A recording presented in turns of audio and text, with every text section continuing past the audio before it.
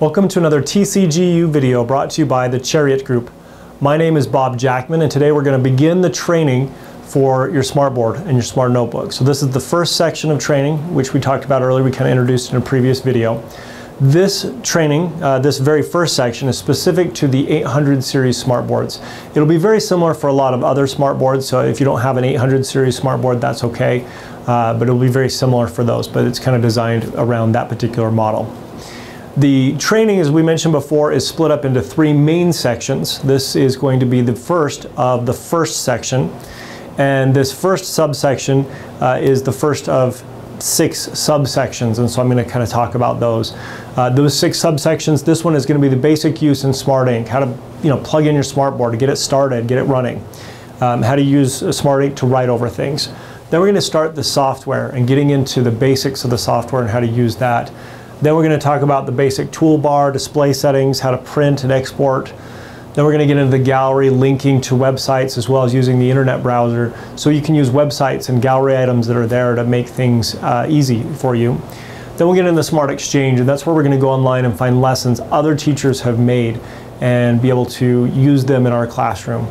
And then we're going to talk about support. You've got to have a good system of support in place because you are going to run into problems, and having a plan in place of what you're going to do can be very, very helpful. So this first subsection is going to cover these basic things. It's going to talk about how to plug in, turn on, and orient your smartboard. It's going to talk about how to use the right-click on-screen keyboard and how to use the Smart Ink to write over things. We're just going to set it up and kind of get started with our smartboard with this one. And so these are the I can statements I talked about before. These are all the things that you will be able to do at the end of this training. So let's jump right in. So let's first talk about how your smartboard is plugged in and how to kind of get it started. And so with that, there's 3 main cables that are going to plug in your smartboard depending on the setup that you have. And the first is the USB. That's going to go to the smartboard itself. This is what it looks like over here. And what this is going to control is the touch. Okay, so if you have your smartboard and something like your touch won't work, that's going to be through the USB cable. So that can be helpful to know that if your touch isn't working, maybe unplug and plug back in that USB cable, make sure that that's working. The second cable is going to be a VGA cable, or it could be maybe an HDMI. And that cable is going to control the video, and that controls what you see. And so if there's anything wrong with the image of what you're seeing, that's going to be the video cable, whether that be HDMI or VGA. And so if you're having problems with the quality of the image you're seeing, that's going to be through the projector. So you see I've got a projector above. Some people may have a ceiling mounted projector that's way back. Anything having to do with how you see is going through that video cable and that projector. And then the last thing is, if you have a sound system in your classroom, you may have an audio cable, and that's going to control sound, and that's going to obviously be what you hear. So if you're having problems with what you're hearing, that's going to be the sound cable. Now it is possible sometimes that the sound may go through the USB cable. So depending on the particular setup that you have and how that is set up, that may be a little bit different. But most of the time that's going to be through your standard 3.5 millimeter audio cable. So those are the plugs that are going to plug in. Once you've got that all plugged in and turned on and everything, what appears on your smartboard should be exactly the same as what's on your computer screen. So they call that mirroring. And so basically all you're doing is, this is just a larger display that's a touchscreen display for your computer. And so anything you can do on your computer, you could do up at your smartboard, except instead of using your mouse, you're going to come up and touch the board. And every time you touch the board, it's the same as if you've clicked with your mouse. And so very, very simple that way. It's just controlling your computer the same way you would if you were sitting at your desk. So the first question is, okay, how do I turn on my smartboard? Now you'll notice on the bottom of the smartboard is a pen tray, and on the very left of that pen tray there is a power button that looks just like this. And what that power button does is it will turn on the board itself. So the board itself has power on these 800 series boards, and that will turn on the board itself. If you have an integrated system, meaning that the projector is integrated with the board, then that power button will not only turn on the board, but it will also turn on the projector. If you do not have an integrated projector, if you've got a ceiling mounted projector or a different type of projector that may be a short throw, turning on that will just turn on the board, and you'll have to turn on the projector separately. So it's good to know kind of your setup and how that will work. older boards, some of the older boards use USB power, so there is no power button. So that's something to be aware of.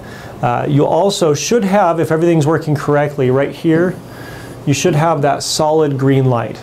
And if it's not green and it's not solid, then there's a problem. If it's blinking green, that means that it is communicating with your computer well. It just doesn't have the drivers installed properly. So you may need to check the software, make sure that's installed and running correctly. If it's red, that often means there's something with that USB cable that's wrong. And so maybe it needs to be checked to make sure that it's plugged in correctly. Basically, the way that your smartboard works, these 800 series boards are optical, and what that means is in the four corners of the bezel there are little tiny cameras, and you'll notice around that bezel there is this reflective tape. And so what it's looking for is, as I put my finger in there, it breaks up that, puts my finger between that reflective tape in there. So that's how it knows where my finger is. So because of that, you can't put anything on the board or cover that up. I've seen teachers, sometimes they'll take the pen and stick it up here on the bezel itself rather than putting it into the pen tray. And what that does is it causes interference with those cameras working correctly. Another very common problem that we'll see is teachers will take magnets. This board is actually magnetic and you can put magnets on it, but the problem is those magnets get in the way. And so we'll see teachers who will take a flyer or a note or something and put a magnet and stick it up on the top right hand corner of their board. And then when they go to draw on their board, weird things start happening because that magnet and that paper are getting in the way of that image. The other thing that's helpful to know is it uses that reflective tape, so if for some reason it gets dirty, you may need to clean that reflective tape with a soft, wet, soft, damp cloth and just kind of wipe that all the way around. Mostly it's just the bottom one that gets dirty. It gets a lot of dust on there. Okay. Also, when it comes to the board is if you write on it with dry erase markers, it will come off. It's not going to ruin the board, but you don't want to do it because it gets really dirty and dusty. So be aware of that as well. It is a multi-touch board, meaning that because of the way the cameras are, it can see multiple touches at the same time. And we'll get into some of that as we get into gestures and some of the things that can be done with that. So that's how the board works. It's also, because it's optical, it's very sensitive. So I've had issues where I'll stand up to the board and my jacket will touch the board, or I can get my finger really close but not actually touch it, and sometimes it will do stuff as well because it is very sensitive, because it's seeing it. It's not the touching itself, it's the finger getting close that makes it happen. So here's a picture of the pen tray, and so you'll notice we've got the two pens and the eraser in the middle. Kind of in the middle here are a bunch of colored buttons that we can push to choose different colors. And so all I have to do is press the color of the button that I want, and it will write in that color. And so very simple that way. The nice thing about this particular board is when I pick up a pen, it knows that I've picked up a pen. And so I can start using that pen to write. You'll see a little bit of difference with some of the other boards on that. Okay, I can also pick up the eraser if I want to erase. I can just erase on there. I want to erase with the flat side of the eraser though. I don't want to try to do just the tip of the eraser like this, because it's not going to erase. It needs that flat surface. We'll get into some of the object awareness and how that works and why that is a little bit later. So for right now, just know that you want to put it flat as you erase on that. To orient the board, basically because we're using an external projector onto the screen, we need to tell the computer when we touch here, that's here on the image, because those images can move slightly. And so we call that orienting the board. Now right next to the power button, you'll see that there is a button that has this little crosshair in here. It looks kind of like this, right? Okay, and we're gonna press that button. And what happens when I press that button is this orient screen comes up. And when the orient screen comes up, it's just gonna have four points that I can go through to orient the board. If you had some of the older boards, they required 9 points, and you could do more points, which would make it more accurate.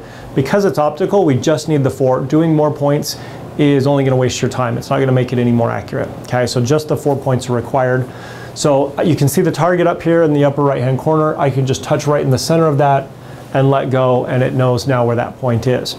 A lot of times I like to use the pen. You don't have to use the pen, but I can use the pen.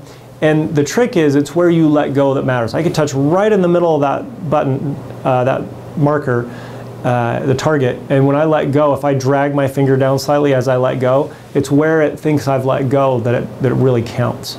And so that can cause a huge problem if I'm off. So a lot of times I'll use my pen, and to be more accurate, I'll put the pen on, and I can put the pen here and drag it to the center. Whoops. And if I drag it to the right spot and then I let go, that's what it's going to record. Now if I mess up a spot, let's say I messed up that spot and I want to go back and redo it, all I have to do is press that button again, and it will go back and allow me to redo that. At the same time, if I press it, again, that will get me out of the orient screen. So for example, when I was teaching, I had a student who would lean on the board to try to get higher, and he'd press the button that would make the orient screen come up. And so that could be a little bit of a problem. So rather than having to go through all the points in that case, if that were to happen, I could just press the button again, and that's going to get out of that screen. Okay. The biggest thing you'll know that you need to orient the board. Let me just kind of do this right here. Do it very poorly. So if I'm drawing on the board and where it's writing is not where I'm writing, that's when you know you need to go through and orient the board. So when you set up the board the first time, it needs to be done. And if you've got a properly mounted, smart board on the wall, and you've got a projector that's mounted on the ceiling or above it, and it's not moving a lot, you shouldn't have to orient very frequently. If you're having to orient a lot, then there's a problem. You need to go to those support resources. So you should be able to orient that and have it stay pretty consistently for a while. I think I would orient once a week when I was teaching. When I first started teaching, I actually had a board on the wall and a projector on a cart, and because they would move frequently, I had to orient frequently. But once I had it mounted on the wall, I didn't have to orient very often. Next is the on-screen keyboard. And so I can type while I'm at the screen by bringing up the on-screen keyboard. There is a button on the pen tray that looks like a keyboard, and that's right here. And all I have to do is press that, and that will bring up an on-screen keyboard. And so I just touch where I want the typing to go and start writing. And it's just as if I was typing on a keyboard. It's going to pop those up. Now I don't want to try to do a home row 10 key and try to do multi-finger. That's not going to work very well. Plus you don't want to get anything in the way of the cameras as you do that, like resting your wrists on that would be really bad. And so that's one way to go through and put text up on the screen. And then I can just X out of this to close that. Okay, if I want to right click, so on your mouse you've got a left click and a right click. If I want to right click, there's a couple of ways that I can do that. The one way is there's a button on the pen tray on the right side, you'll see right here, and when I press that, what that does is the next time I touch something, it's as if I've right clicked it instead of left clicking it. So it's kind of like I changed my finger to go from the left button to the right button. And that'll give me, usually when I right click something, I'll get a contextual menu of options. So that's the easy way, and remember you're going to press that and then you're going to click on what you want to right click. The other way that I can do it is to touch and hold for 3 seconds, and it's going to pop up that menu. So that's important to know, because I would have students who come up and say, all right, move these into alphabetical order, or move these into the correct order, and then they touch the first one, and then they start thinking, where does it go? And then that would pop up and it'd kind of throw them off. So it's important to know how that works and why that's coming up. It's just changing it from a single click, or sorry, from a left click to a right click by holding. A third way on this board, because it is multi-touch, is I can touch with one finger and then tap with an adjacent finger. So it needs to be that next finger. I saw somebody trying to do it once by tapping with their index finger and then with their pinky, and that didn't work so well. So it's got to be the adjacent finger. So I touch with one finger, tap with the second finger, and it brings it up. So it's a little faster than touching and holding. It tends to work better in Notebook than outside of Notebook, so be aware of that. The touch and hold can be really helpful there. So that's how I'm going to right click to get those menus. So now between the on-screen keyboard and the right click and the touching with your finger for the left click, I can do everything that I would do sitting at my computer, because I've got the keyboard and the mouse both available up here while I'm on the board. So that can be really helpful. The next thing we're going to talk about is Smart Ink, and that is basically, it's a program that runs in the background that allows the pens to really work so that they can write over things. So one thing you'll notice is when I pick up the pen, this little icon down here pops up, and that is the Smart Ink. And what that does is that just makes it so that when I pick up the pen, I'm now able to draw. And wherever I draw, it will draw. The cool thing about this, so if I get out of Smart Notebook, is I can click on, say, the internet. And when I come up here, this allows me to draw over this. So I can draw over other programs. and that enables me to highlight different things. So if we're in a lesson and we're talking about this website, I can notate different things, okay? I can use my fist to erase on this 800 series board, so that allows me to erase things. I can also draw things and use my finger to move them around, okay?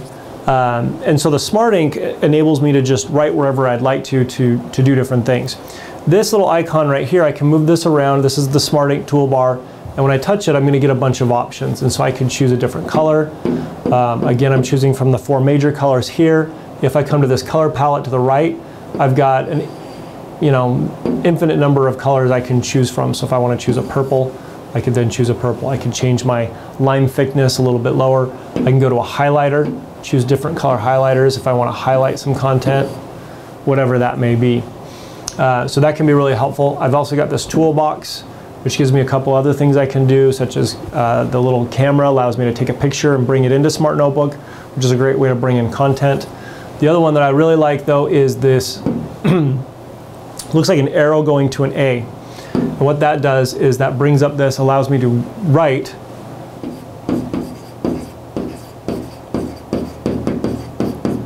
and convert that to text. So I can write the Chariot group. It's going to convert that to text for me.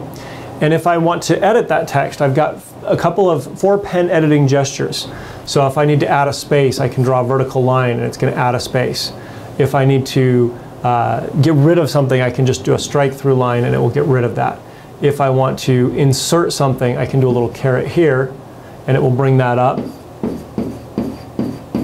And then I can insert text. If I want to change something, I can just circle and it's going to allow me to then change it. So once I'm happy with what it is that I've drawn, I've written up there, is then I can set this checkbox over here, this check mark, and then it will say, where do you want this? And what I do is I touch where I want it to go, and it will type it as if I typed that on the keyboard. So it's really easy to just handwrite something and convert that to text. So I don't even use the on-screen keyboard so much anymore because it's a lot faster just to write it. I also have the option, while I'm on this page, if you'll notice up here I've got a really small one. I can click on that and I've got the option to clear, capture, or turn off Smart Ink. So I can clear all the ink. So rather than going through and erasing everything or picking up the eraser, that's a very fast way to be able to erase all the ink on a page. The other thing that I can do is if I were to write something first and then want to convert it later, so like, oops, I'm still writing in the highlighter, so let me find my highlighter here. I'm going to change this back to a pen. Let's do green. So I'm going to do this. Oops, let's get rid of that.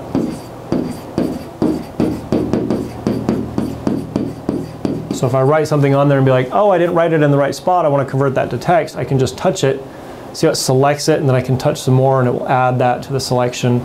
Once I've got that all selected, I've got to delete and convert to text. And so I can convert that to text and it'll say, okay, I've got that, now where I want it. Now if I touch up here, again, it just sticks the cursor there and types it. So it's as if I put my cursor there and type, notice it didn't get rid of that. So that can be a little bit problematic for some. So if I wanted to redo that,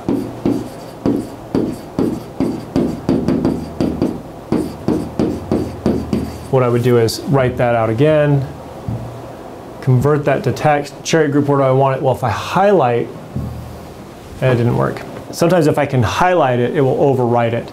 So that's one way that you can get that to work. So that's the Smart Ink. And that's going to enable me to write over different things. You'll see that same Smart Ink kind of pops up here when I'm in Smart Notebook as well. Older versions, the Smart Ink will run slightly differently depending on that, but the newer versions, this is how Smart Ink is working. And the current version that I'm using right now is 15.2. We'll talk more about the software later. So for you to practice, a couple things you may want to do. First, go to your smartboard, find the connections, look at how it's plugged in. Okay, if you're using a laptop as a teacher, you may be plugging that in every day. If you've got a desktop, it may just always be plugged in and it's just there.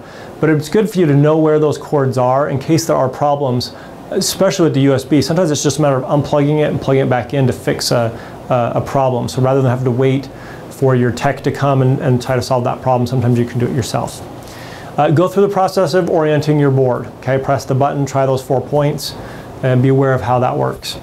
Open your internet browser, use the on-screen keyboard, type in with the on-screen keyboard, as well as using the Smart Ink to write over different things. Also, try right-clicking a link to see what those options are, and that'll make you very familiar with that.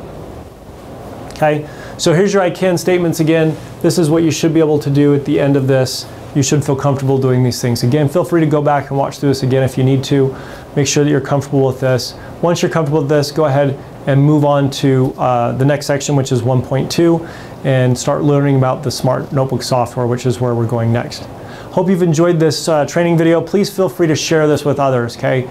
We want a lot of people to know how to use their smartboards effectively so that students can more effectively learn. So please go ahead and share this with others. Thanks for watching.